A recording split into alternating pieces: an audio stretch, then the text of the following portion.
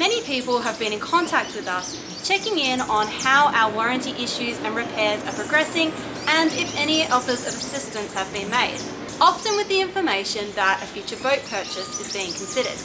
So I hope to answer some of those questions now. Leopard and Robertson Caine recently reached out and asked us for a meeting, which we attended.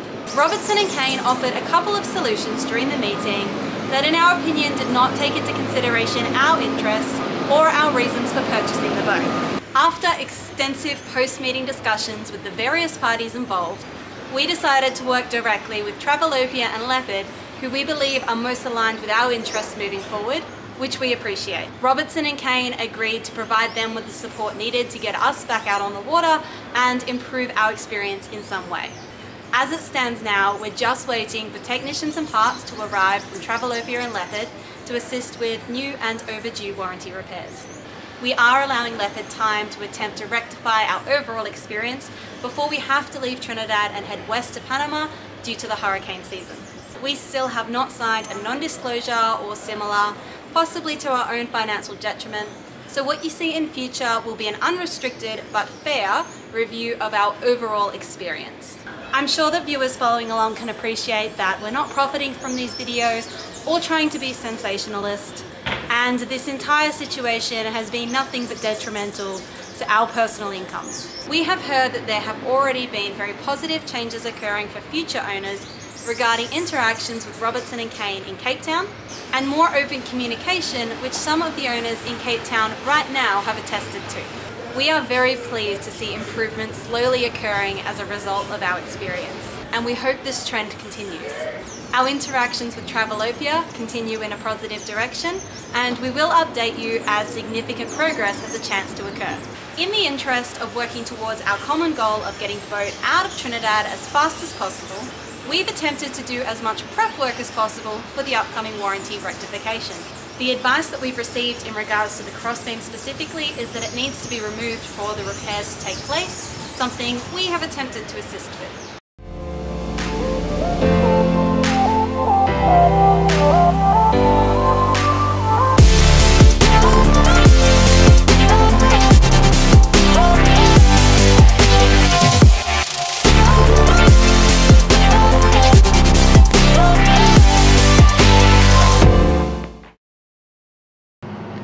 Another day of the strange sleeping positions of Rose.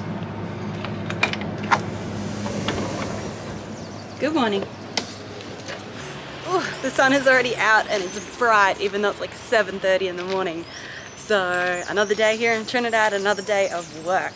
To be able to get the crossbeam out, first I've got to clear everything off the trampolines. We've got to remove the anchor bridle and the code 0 setup and remove the trampolines as well. Then it's actually going to be a crane operation, so it's quite involved just to remove this crossbeam. But once it's done, then the final plans for fixing it can be formulated.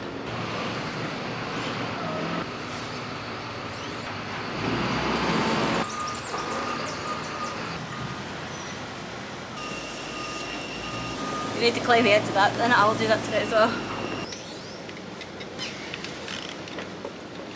We're going to have to undo that electrical as well. The dynamo? No, the power supply for the nav lights. Yeah. How hard is that going to be? Not hard. Easier than trying to keep your glasses on your face. Yeah. Tynan's just undoing the shackle first, and then after that we'll have to untie the dynamo. You guys put that dynamo on in Cape Verde, did you, or before that? No, it was Cape Verde. There were 30 knot winds, and what was happening is when the boat was like crab walking in the wind, it was twisting. The load on the pin was so great that the shackle was moving. Oh, and it slowly undid itself. And it slowly undid itself. How did you guys get it back on? Trent drove the boat forward. I did a constriction knot on here and then tied it to the cleat. Yep. So it was tight from here down, but this was slack. And then you could get it back on. We could get a replacement shackle, pull it on. Oh, because the shackle fell in the water too. Yeah, and then that's why we put the 4-ton dynamo on. As a backup. Double looped it. Yeah.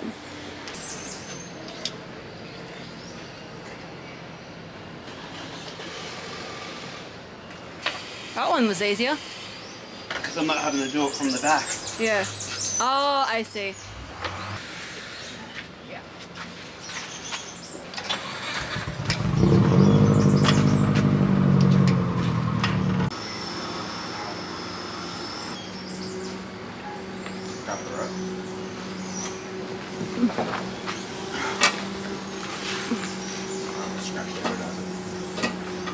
We've had a chat with the guys here at the shipyard who deal with the crane, and what they suggested was the best way to do the crossbeam wasn't actually a crane, it was with a forklift, which makes a lot of logical sense to us. But then because Trent and Tynan have experience driving forklifts, especially Tynan, they were more than happy just to let us borrow it, and they have just dropped it off.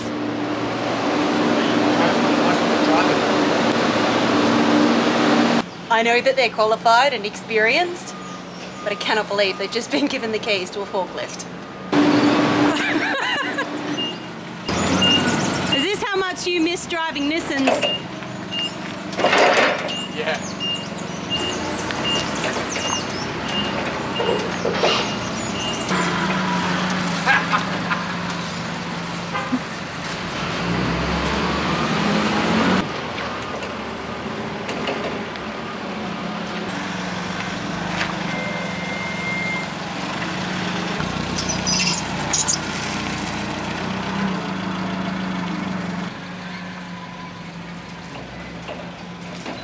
I swear people are going to see them driving that and assume they've stolen the keys or something. But yeah, so they've lent us the forklift for the weekend, and that way we can just take our time and slowly get everything to where we want it to be and carefully drop the crossbeam out of the boat. So yeah, that'll be the big job for this weekend. And then come Monday, hopefully we'll be able to just give them back the keys and the crossbeam will be on the ground. We'll see though.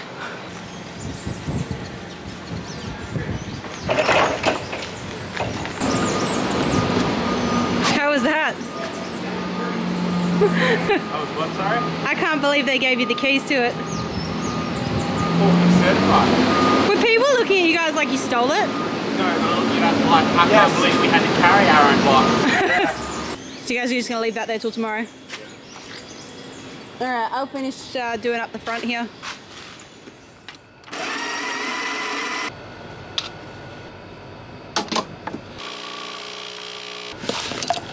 Today we're just getting to the last bit of prep work that we didn't finish yesterday. So the nav light has now been disconnected from its power source. Tynan's just dealing with the trampolines, and I'm going to rig up a safety barrier because we have the rope here at the moment, but Rose has already crawled under it and looked off the edge. So we're going to try and come up with something that's a bit more of a visual deterrent for her curious nature.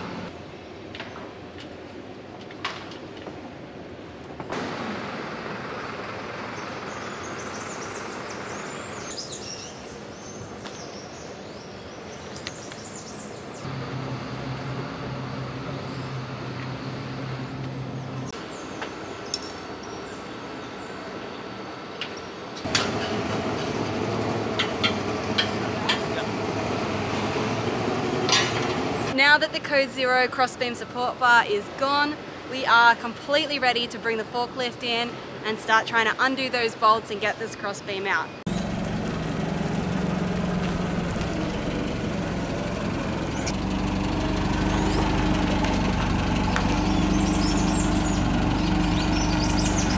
Now, trim the end down more. More. Stop. Now go back up. Back out. Then reverse.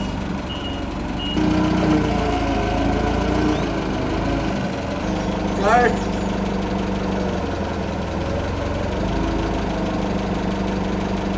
Go.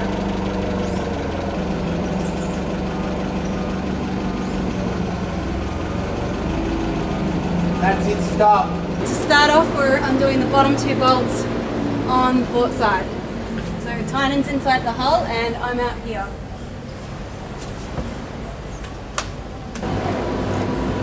Well, we took a bolt out on the other side just to see how long they needed to be.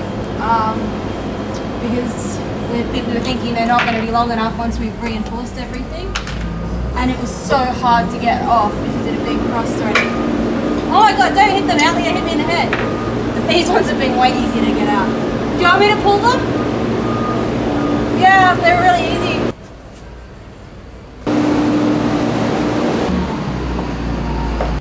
Yeah.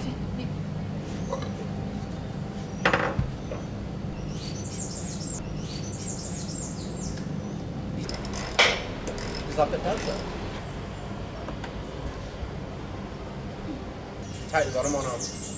Try and... The bottom one? Yeah.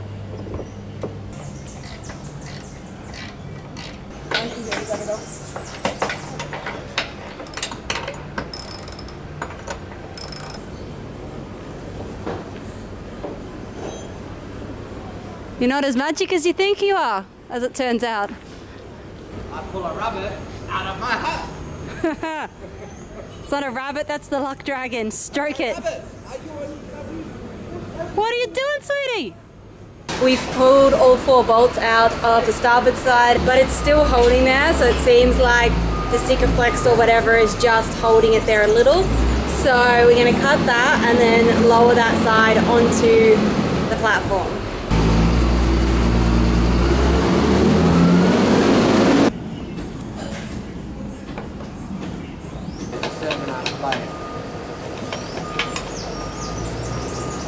We've now removed all 8 bolts holding the crossbeam to the hull, but it's still just sitting there because of the sealant. It's just stuck. So we're going to keep at it with these spatulas. You come out to supervise, have you? They've repaired the box section after the fact, which you can see in the previous video. So the metal bracket has gel coat standing out past it, so it doesn't want to come out of the gel coat.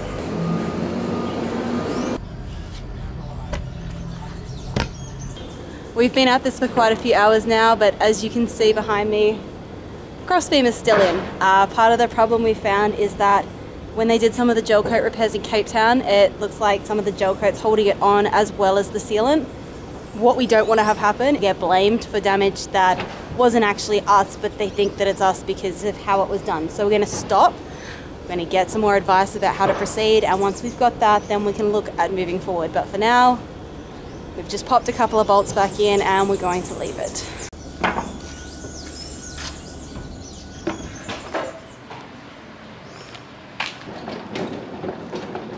This morning we are heading to customs again. So one of the benefits of being here in Trinidad as a yacht in transit is you can get almost everything you need for the boat imported, and when you do it as a yacht in transit, there's no import duties or taxes or VAT or online tax to worry about. So it offsets the cost of trying to import the stuff, which is really handy because a lot of really specific items that you need, they're just not locally available. So we're heading down to customs. They just have a copy of your boat paperwork, your passport. We have a letter from the captain, which is technically Trent, to say that we can get the stuff. And then they just usually get us to open all the boxes, have a look, and that's it. So today, there should be a spare switch for the Lumar and a couple of new Victron batteries for us. We're not even halfway there yet. You look so depressed. Whilst you do with customs, I'm going to go to the bar. And then you can just text me when you're done. As a lot of people find, it really does depend on who you get. But there's a couple of really cool people who work here, so they don't hold you up that much, so we're usually in and out relatively quickly.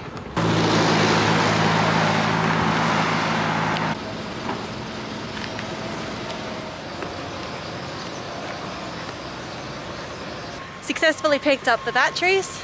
Today, for some reason, customs wanted a copy of the boat registration instead of the letter, but whatever, I've learnt to take lots of copies of everything.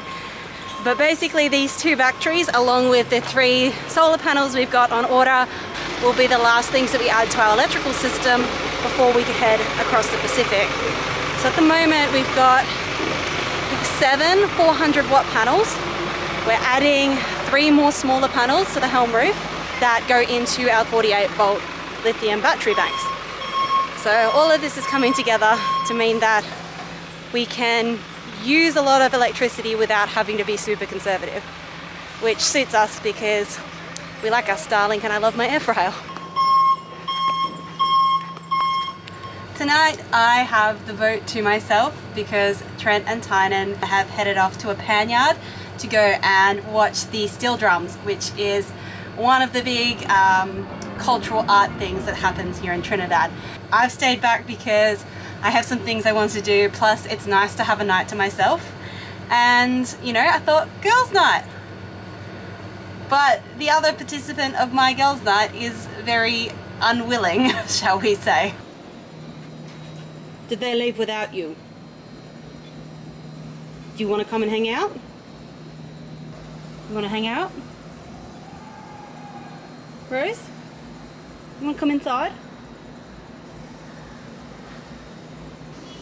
And once again, I've been rejected by a 3-year-old dog.